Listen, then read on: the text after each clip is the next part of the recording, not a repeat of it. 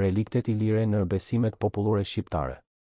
Në besimet popullore shqiptare shumë të gjalla, po ashtu janë reliktet ilire lidhur me gjarpërinë, kafshën, e cila në religionin e lashtë ilir, sidomos në religionin e besimit të ilirëve jugor, ka luajtur një rol shumë të rëndësishëm, mandej me kalin si kafshë autoktonike eti.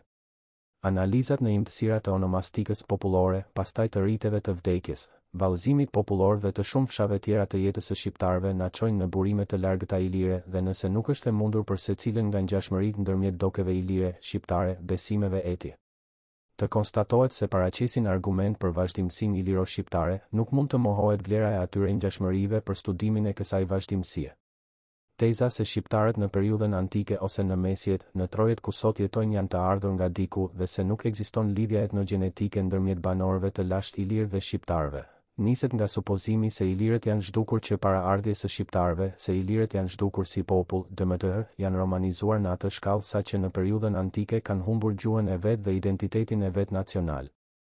Një hipotezë e këtillë ndërkaq jo vetëm që është e kundërt me faktet, por edhe metodologjikisht është e gabuar, sepse pikënisjen e ka në mendimin e papranuar për ekzistimin e shtresave etnike të ndara ashpër, të cilat në atë hapësirë janë zëvendësuar njëra pas tjetrës.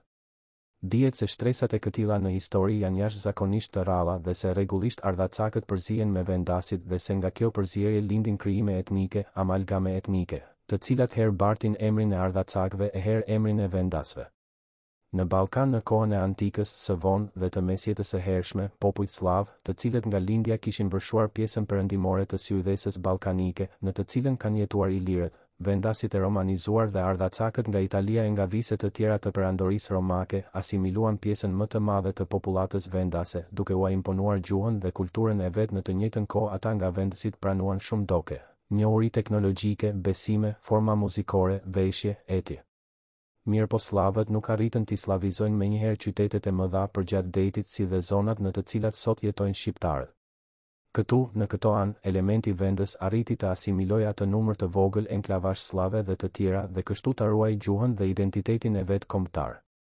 Ky proces i asimilimit nuk është e mundur të konstruktohet, por se rezultatet në të cilat ka arritur shkenca për prejardhjen e shqiptarëve shprishi shumë dyshime të mëparshme dhe shpjegoi shumë paqartësi. Për më tepër, teorive për dyndjen e shqiptarëve në zonat në të cilat sot jetojnë, nuk u shkoi përdore as më herët të japin përgjigje gjegjëse në pyetjen të cilën qysh Thulmani e patshtruar dhe të cilën edhe sot e konsiderojmë shumë të rëndësishme për problemin e etnogjenezës së shqiptarëve. Ti shtojmë këtij argumenti pyetjen, a është e mundur që një dyndje e këtillë të mbetej e pavërejtur dhe e paregjistruar në aktet bizantine e të ngjashme dhe në burimet historike të asaj kohe? Nuk duhet të harrojmë se, sikur këto teori për ardhjen e shqiptarëve të ishin të vërteta, atëherë shqiptarët do të duhej të vendosen në afërsi të Dyraqiumit dhe të qyteteve të tjera të rëndësishme nën administratën bizantine dhe sigurisht do të duhej ta vërenin ardhjen e tyre, njësoj siç kanë regjistruar dyndjen ose bile edhe vetëm kalimin e popujve tjerë në kohën e mesjetës. Jo vetëm në burimet historike, por as në traditën popullore të shqiptarëve nuk hasen gjurmë për ndonjë ardhje të tyre në këto anë dhe një gjurmë e këtillë sikur të ekzistonte, do të ruhej në përralla ose këngë dhe të shpjegonte se kanë ngjarë një dyndje e këtillë. Gjithë atë që sollëm në këtë shënim, padyshim flet për shqiptarët si banor të lashtë, gjithsesi si pasardhës të drejtëpërdrejtë të ilirëve të moshëm. Nga kjo, natyrisht, nuk nënkuptohet se vetëm ilirët morën pjesë në etnogjenezën e shqiptarëve, por ama, elementi i vendasve të moshëm ilir, ka qenë ai faktor i cili në atë etnogjenezë ka luajtur rol vendimtar. Por nuk ka fije dyshimi se shqiptarët janë pasardhës të drejtëpërdrejtë të ilirëve.